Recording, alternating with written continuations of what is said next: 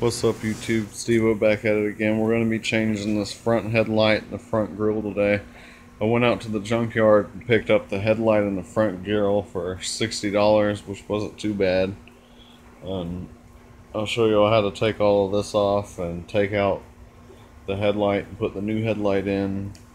Shouldn't take too long. It only took me about 10 minutes at the junkyard, so it shouldn't take no more than 20 minutes to do it right here. So let's get at it. Alright YouTube, I got the headlights out. As you can see, I got my shop light laying in there. This headlight case was just completely destroyed. As you can see, it's just all the parts just fucking, once I taken it out, it just fell completely apart. That's what it's supposed to look like. I mean,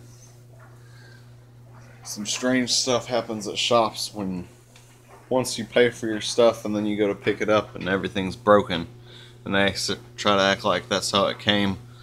But if you can see in here, those are the two 10mm bolts that's holding the bumper on, and then there's also two 8mm bolts that's under this fender that bolt it to the top fender to keep it stabilized.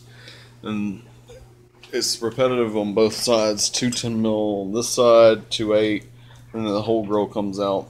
Plus there's two star bolts on the top here, which are Torx bit, I think they're 13s, Torx bit 13. Two on each side. I'm missing one over here. I don't know where that one went, but pretty straight through. I mean, you have your front radiator support guards where it helps the air just flow straight into the front fan. And if y'all saw my other mod video, this is the front fan that this wire controls for the high speed. So you can, if your car is overheating, you can use your multimeter to find which pin is the high voltage. One will be 6 and one will be a constant 12, and you want to bridge those two together to make it be on the high speed circuit. So once you do that, then the front fan will continuously be on, or you can cut it on and off with the switch, however you want to do it. You can even just bridge it with just a piece of wire and just leave it on all the time with the key on. That's the only thing. It has to be either accessory on or with the engine running, and it'll always be on. So I'm going to take this front kidney grill holder out and then show y'all from there. Okay YouTube, so here you go. The grill is fully disassembled, taken out. I just got to take out my kidney grills, put the new grill on there. I might wipe some of the stuff down and maybe paint it, because I'm getting a little bit of rust right here along with this where the fan shroud sits that shoots the air back to the alternator. So I might touch some of that stuff up and get some of that stuff cleaned up. But the car is pretty much rust free, even though we're here in Florida. Here's some of the tools that you're going to need. You're going to need a small flathead screwdriver, or if you have the trim tools to take off the front trim on the bumper. An 8mm socket with an extension to get the bolts on the under the fenders.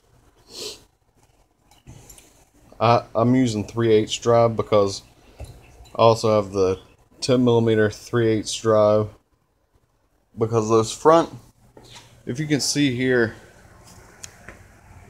you have to go through this section to get to the bolt, and it's a real pain if you're trying to use, like I was trying to do at the junkyard. I could just beat on it how I wanted to get it out. I wound up bending these frames so I could get mine in there, and there wasn't a radiator in the car that I was working on. So if your radiator's in your car and you don't want to take it out, you can use the 3/8. I found that the 3/8 slots through those holes with the short 10mm 3/8 drive socket, and it fits in there perfect. And the top bolts are a T30 Torx bit. I think I said it was a 13. Yeah, it's a T30. And then I use the 13 mil big socket for the front bumper, and the headlights and most of the fasteners on these E36s, like most of the fastener for accessory pieces, are usually held on with 8mm, because that's how the headlights and the front facing and everything, it was all held on with 8mm bolts. So yeah, well, I'm gonna go get the new bumper piece out of the truck and wipe it down, clean it up some, and polish the headlight, because the new headlight that I got also came from the junkyard and it's hazed. So I'll use some rubbing compound, some cutting compound, rub that in good and buff it out and see how that turns out. But yeah, so far so good. I'll come back with a little bit more right after I get the bumper out of the truck. What's up, YouTube? So I got the front fascia out here. I'm using some Rust-Oleum wax and tar remover. I'm not sponsored by them or anything, just a great product. I got a couple of chips in this. By the way, it's green. I didn't really notice it at the junkyard because it was the only clean one that they had. There was no damage on it besides these little paint chips from the road. So I'm just going to knock some of these chips out, sand it, and I'm just going to lightly sand it because there's no really need to take it down to bare metal or anything, because it's not going to be a show car. It's the drift car, right? It's the race car. So we got the rattle cam, and that's pretty much it. I don't know where my sandpaper is. I'm going to have to look for it in the shop, but for right now, I've wax and tar grease removed it. I'm going to sand it, repeat the process, and then gonna paint it. Once I paint it, I don't know, I'll probably let it sit for like 20 minutes. That sounds reasonable. And we're gonna slap this thing back together and maybe do some skids. Because before, my headlight, like I said, it was trash and it was pretty much like terrible to drive on the road, because it's bad enough that my windshield's all cracked. Having a busted headlight, that was kind of asking for trouble. But yeah, I got the diff's already been installed. I didn't put a reinstall video up because it's pretty self-explanatory. Same process that you took it out, you put it back in. I don't know if anybody ever knew it, but the process of starting my car was kind of crazy because, like everybody knows, with the E36, the ignition cylinder breaks all the time. So what I did was I installed these switches, which run my auxiliary, my ignition and fuel pump, and then the start button. Simple as that. Now this won't work on models with the EWS system, which don't have the red label 413 ECU. But mine came with the silver label and I swapped it. And basically all you do, there's a couple of wires under the glove box that you have to splice together to bypass the EWS system. And basically all the EWS system is an anti-theft, because the BMW has a chipped key. And this spins freely. You can see it's got a lot of rotation in it. And it broke. And it broke to the open position and I couldn't shut off my car.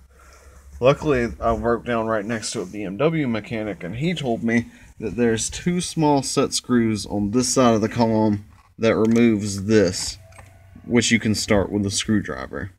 So I used my multimeter and found which was the, let me get a better shot of it, which was the hot, the ignition, and the starter wire in the accessory, and basically bridged the two with the hot, the constant hot 12 volt to the switches, and the other constant 12 volt to the starter, and got a starter button from Advanced Auto Parts. All in all, I think it cost me maybe $30 for the switches and the start button. So yeah, pretty easy swap. Just to have push button start, you won't have to have your key. And you can do the same thing with the EWS system. You just have to have your key to be able to start the car. You'll have to put your key in the ignition for it to read the chip for the EWS system, or your car won't start. Pretty self-explanatory. EWS system, chip key, won't start if you don't have it. But mine broke, and I didn't like having to tote the key around everywhere I went. Plus, when I bought the car, the computer failed. So I got the Red Label E36 computer, the 413 DME, which they say it has higher revs and all that bullshit, but who believes the internet anyway, right?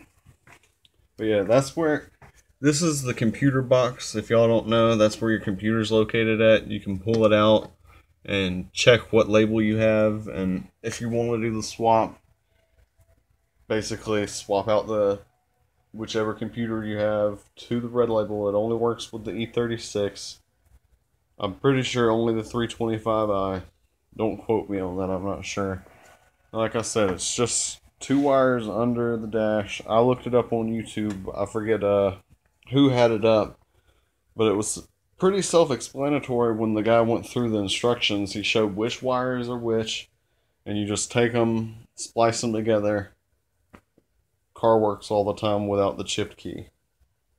So yeah, so I'm gonna get this stuff out here painted and then reinstalled, and we'll see how it looks from there. Alright YouTube, here's the final product. Headlight looks clean. I polished it. Well, I didn't polish it, but I used cutting compound and took the haze off of it. And the bumper, the grill came out looking real nice. The fitment to the bumper's nice. All the corners line up because I got all the screws and everything perfectly aligned. It took me a little bit to get the headlights right because I didn't notice it at the time before when I did the bumper. I took the bumper off because it had a lot of scratches in it, and I buffed it and sanded it and took all the scratches out of the bumper. And I took the headlights out too and polished those, and I didn't notice, but these screws turn when you tighten them, so be careful when you're tightening those. You want to make sure that the headlight fitment's perfect.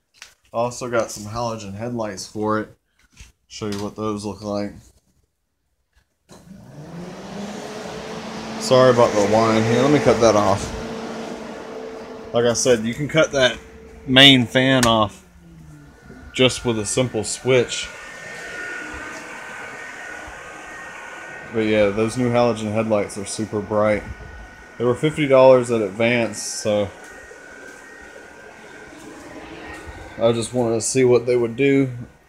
Had a new headlight anyway. The old bulb was smashed. Needed new bulb. So I might as well just replace both of them. But yeah. The fitment on that's really clean. It's way better than I originally thought that it would turn out.